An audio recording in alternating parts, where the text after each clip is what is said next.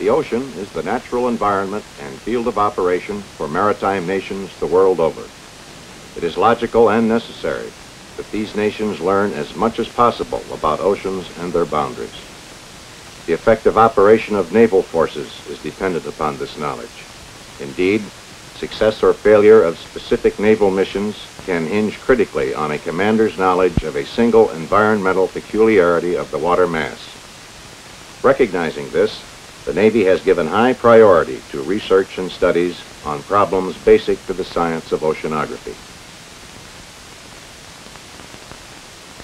The U.S. Navy Electronics Laboratory, a leading bureau of ship's activity in oceanography, has had assigned to it several significant areas of oceanographic research. They are incorporated in the basic statement of the laboratory's mission.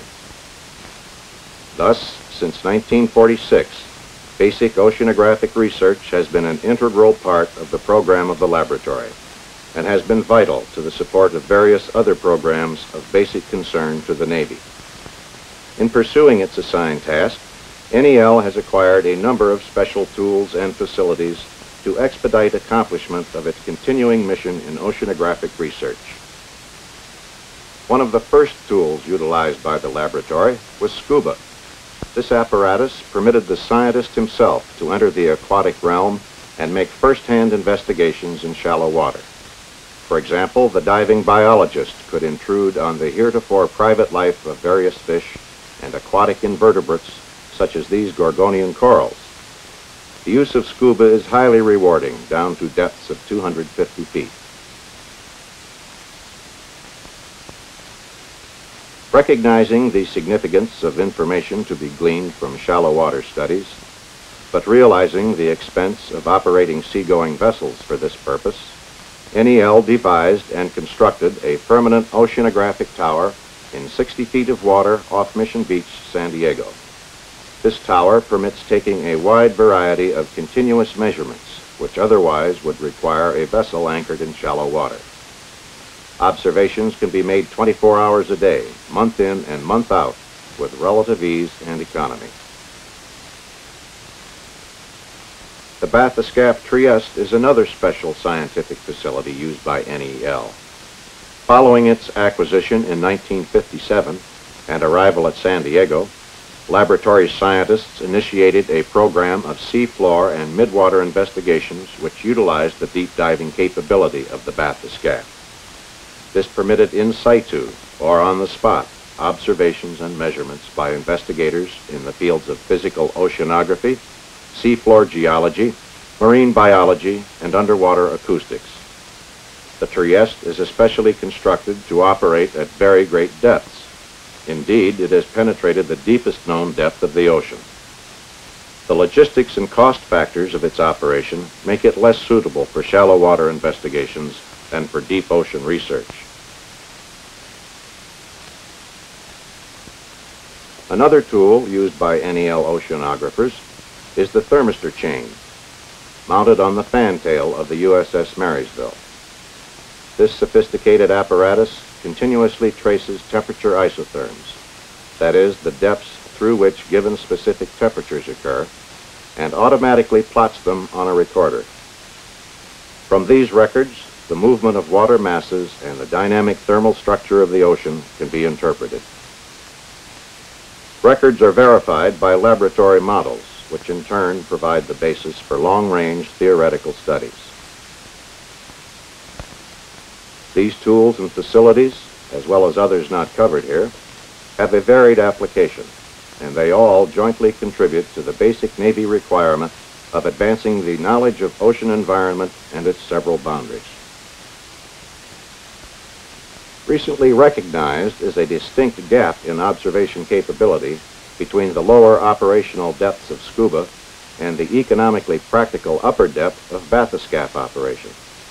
This gap is in the mid-depth area, generally considered to be between 200 and 6,000 feet.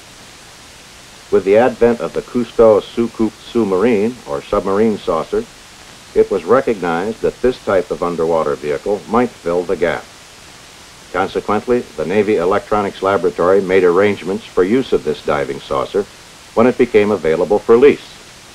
NEL wanted to test its utility in several types of oceanographic research: physical oceanography, geology, biology, and associated disciplines. In a period of more than a year, over 21 dives have been made by 5 scientists from NEL. The purpose of this film is to document these dives and to present some of the results of the oceanographic investigations.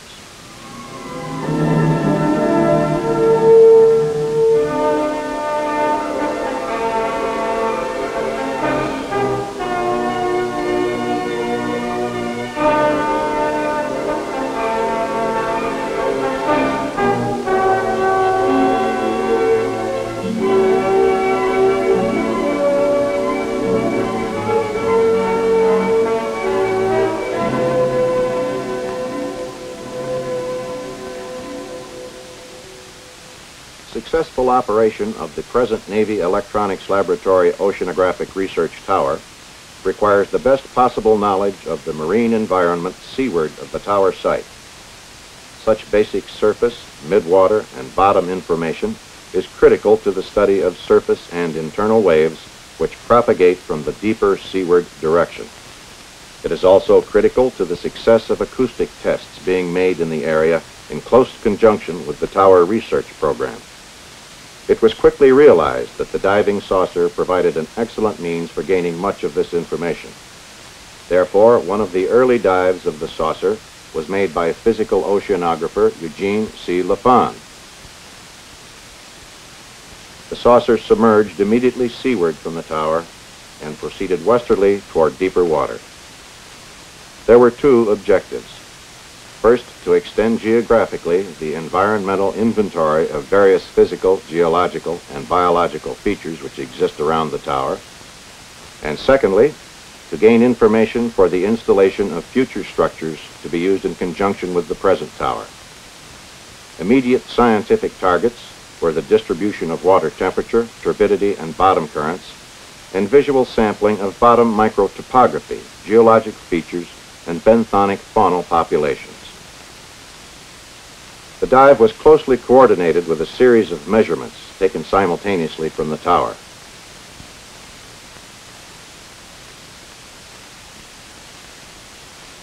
Current at the bottom was only 1/10 of a knot to the south, but winter swell had created large sand ripples 30 inches across and 6 inches high. These ripples were scalloped and irregularly eroded with furrows along their crests. This was caused by the burrowing action of sand dollars, which would alternately crawl and then partially bury themselves in an erect position. The partial burial was always in an orientation giving least resistance to bottom currents. Farther seaward, the ripples became smaller, and the sand dollar population ended. Also, the ripples became sharp-crested. As the SOUSCOUPE proceeded farther, a layer of broken shell was seen to make a hard white band in the troughs. Still farther, the ripples became smaller. Finally, they disappeared as a flat, silty sea bottom, characterized by sea pens, was traversed. It was also noted that both bottom current and turbidity increased as the saucer moved progressively farther from the tower. The saucer was submerged for nearly 4 hours on this dive and covered a controlled track of about 2 miles. Results clearly delineated the contrasting zones seaward of the tower, with characteristic relationships between bottom roughness and bottom-dwelling populations. These relationships help clarify certain anomalies in sound reflection from the sea floor in this area. The dive further established the feasibility of constructing other bottom-mounted installations in deeper water, as no large rock outcrops, unstable bottom conditions, gullies, or other natural obstructions were encountered.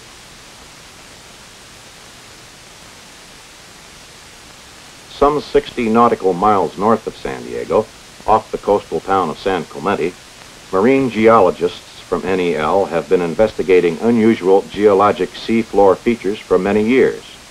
Since 1959, offshore explorations have been made with precise electronic position control. Use is made of shore-based beacon stations which respond to electronic commands from the ship. The results are electronically and mechanically plotted on a chart of the area. This permits the ship to know its location exactly and to reoccupy positions previously studied.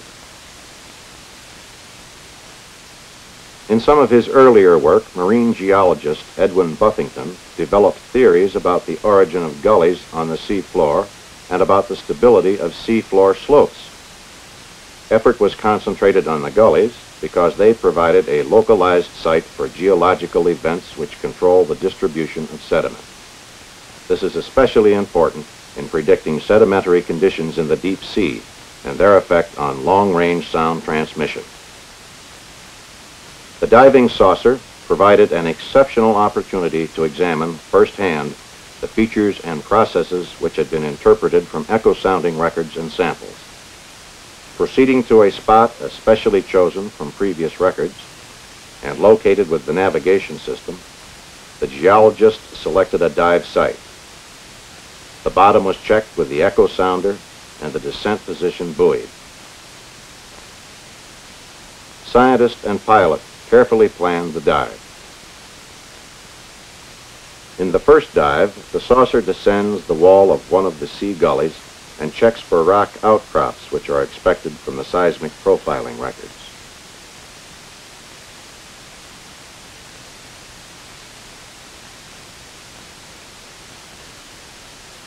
Large outcrops are not found, but the slopes are discovered to be greater than 40 degrees, which is more than twice as steep as those measured by echo sounder. A sample of the seafloor is taken by extending the saucer's hydraulic arm with an attached core sampler and tilting the saucer until the core penetrates the seafloor and brings out a sample of the sediments. Rock outcrops are found at considerably greater depth than expected. At near maximum depth of 1,000 feet, slumps and landslides are found. Vertical cliffs are encountered next to slopes of unconsolidated sediment, which are as steep as 45 degrees. Apparently, very steep slopes can be quite stable and still be close to slopes which are unstable. A bonus observation of interest to both biologist and geologist is made when swarms of squid are seen to have a habit of striking the bottom as they feed, creating large clouds of turbid sediment close to the sea floor. This biological action accomplishes a redistribution of sediment and a smoothing of the bottom, with a consequent change in the nature of the reflecting bottom surface.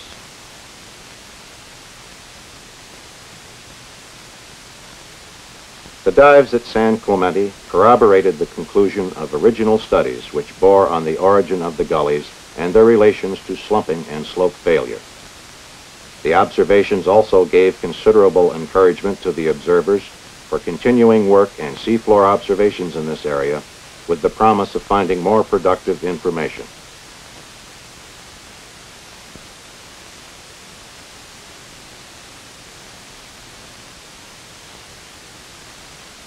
For the past several years, marine geologist David G. Moore has been directing a series of investigations utilizing continuous seismic reflection profiling systems.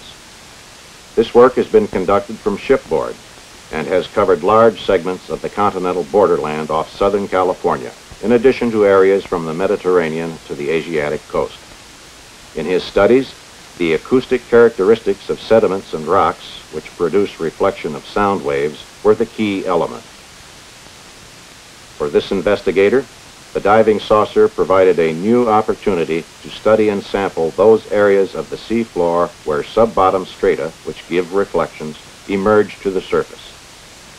Resulting information allows more realistic interpretation of the geophysical records, in which the true nature of buried rock can be extended as long as the seismic reflections can be identified. Moore made dives in 2 locations. The first was on Coronado Bank near the Mexican border, where a prominent submarine canyon incises the edge of the continental shelf. Here he found and sampled sediment which provided the basis for identifying several seismic reflecting layers. These identifications provided useful clues to the basic geologic nature of the bank, the processes responsible for producing the canyon, and the relation of the bank to the fundamental structure of the borderland. The second location was off 30 Mile Bank to the west of San Diego, where the sea floor shoals to within 800 feet of the surface. Here, spectacular outcrops of ancient lavas were found, bearing mute testimony to volcanic activity in the geologic past. 100-foot-high exposures of this basalt, covered with sponges and other types of sea growth, were observed. This type of rock had been found by dredging carried out in previous years, but the exact nature of the exposures and their relationships to adjacent sedimentary rocks could not be known until actually viewed and explored by the diving saucer. The ability to inspect these exposures virtually at arm's length provides insight into the seafloor processes of weathering and chemical erosion. The additional contributions to erosion made by various rock-destroying animals moving about at will demonstrated another facet of the entire erosional process. Observations on the activities of such animals at these depths are essentially impossible without a submersible. The understanding of the chemical and bulk physical properties of sediments and characteristics critical to the absorption and reflection of sound takes a significant step forward each time a contributing process is revealed. One of the early observers of the seafloor by direct visual methods is marine geologist Robert F. Dill. Starting in 1950, this scientist has concentrated his effort on in situ measurements of the mass physical properties of the marine sediments and sediment movement down submarine canyons into the deep sea. Much of his work was done with scuba, which limited observations to depths above 250 feet. The arrival of the saucer, therefore, was especially welcome to Dill, for it permitted him to extend his observations to 1,000 feet.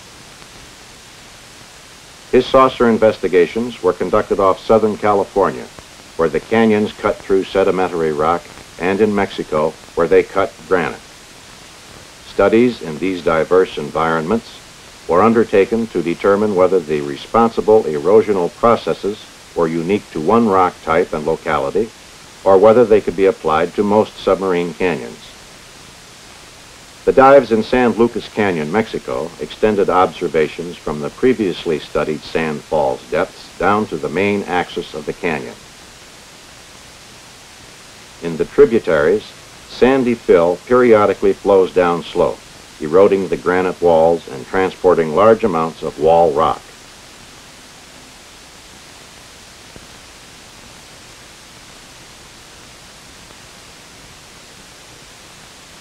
Saucer observations showed that below the sandfall area, in 950 feet of water, angular blocks of freshly broken granite, as large as 10 feet, rested on or were partially buried in the sand fill. Large ripple marks and scour depressions below the sandfall area indicated that the bottom had been subjected to currents of up to half a knot. Recent instability was also suggested by these cobbles, carried down canyon by progressive slumps to a depth of 1,000 feet.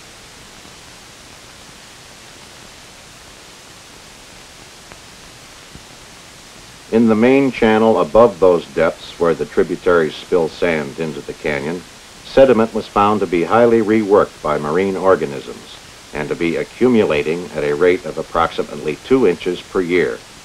These observations contradict a common belief that submarine processes become more inactive as depth increases.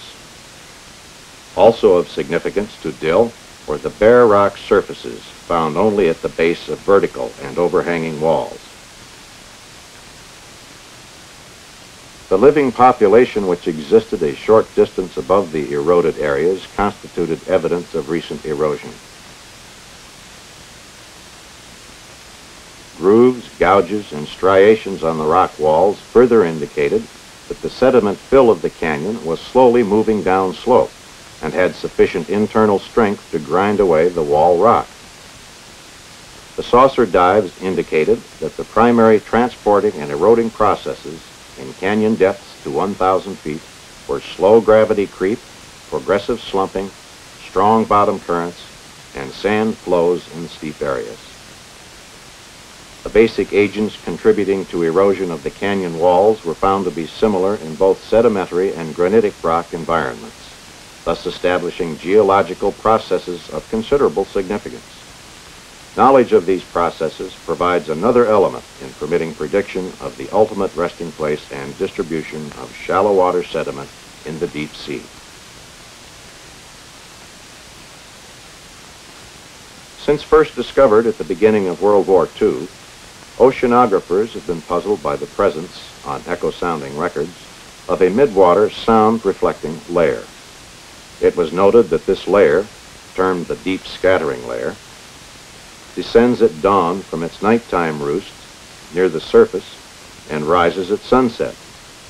Thus, it was suspected to be of biological origin. Also of considerable interest were the strong, discrete reflectors called tent fish, because of their signature on the echogram. The cause of this scattering layer has been the scientific target of marine biologist Eric G. Barham. His early investigations included attempts to sample the layer by dragging nets through it to catch organisms. Although various animals were retrieved, it was never certain that a true sample was obtained, since it was always possible that some of the reflecting organisms were fish which could elude the net. Clearly, the best way to study this layer was to actually get into it, stay in it, and observe. Although the deep scattering layer had been penetrated by the bathyscaphe Trieste en route to the bottom, investigation of this area was made to order for the diving saucer because of the saucer's excellent maneuverability and capacity for hovering at a controlled depth over a long period of time, something the Trieste could not easily do. Barham's dives in the SOUSCOUPE were made in mid-water off Cape San Lucas. They were carefully scheduled to cover the time when the scattering layer began its upward migration at dusk and its descent before dawn. Thus, dives were started in the late afternoon and continued into the hours of darkness, with the ascent and recovery of the saucer made at night.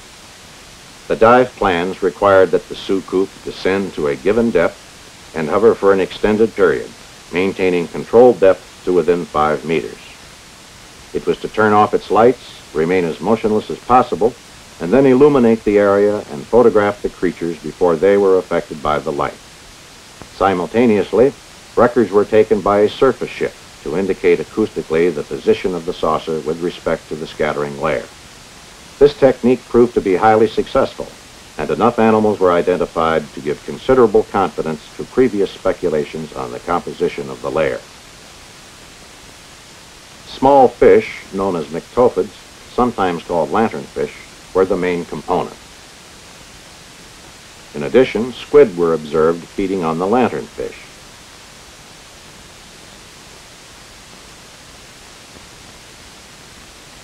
A second component of the scattering layer was found to be Physonect siphonophores, similar to this large jellyfish-like colony. In addition to information on the scattering layer, a considerable amount of data was gathered concerning the nature of strong, discrete reflectors of biological origin, but which give signatures that could be confused with foreign objects invading the environment.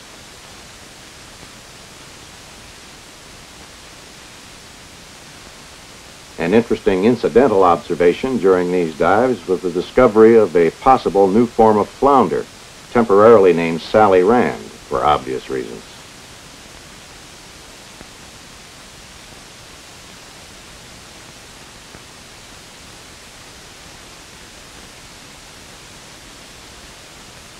The dive series ended in April 1965. It was the unqualified opinion of all scientific observers that the series was a distinct success.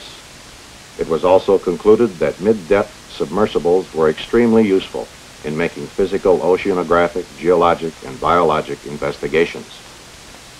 In addition to the 21 dives made by NEL oceanographers, investigations were made with Navy Electronics Lab installed equipment during dives when an NEL scientist could not be the observer. Underwater electromagnetic propagation was investigated in this manner. When operating in foreign waters, the laboratory extended the courtesy of participation in the diving program to foreign scientists. the director of the Geological Institute of Mexico at the University of Mexico. Dr. Guillermo T. Solis made a dive off Cape San Lucas, which was especially interesting and profitable. Cooperative use was made of the observations and the gathered data. New research mid-depth submersibles with extended capability in submergence time, distance, and speed are continually being developed. New equipment and systems to take advantage of these capabilities are being planned for a future assault on scientific problems which could not even be considered a few years ago. Scientists of the Marine Environment Division of the Navy Electronics Laboratory anticipate greater accomplishments as the depth barriers for underwater observations are steadily pushed back. Routine examination of the sea floor and of the ocean mid-depths will then become a reality rather than just a dream.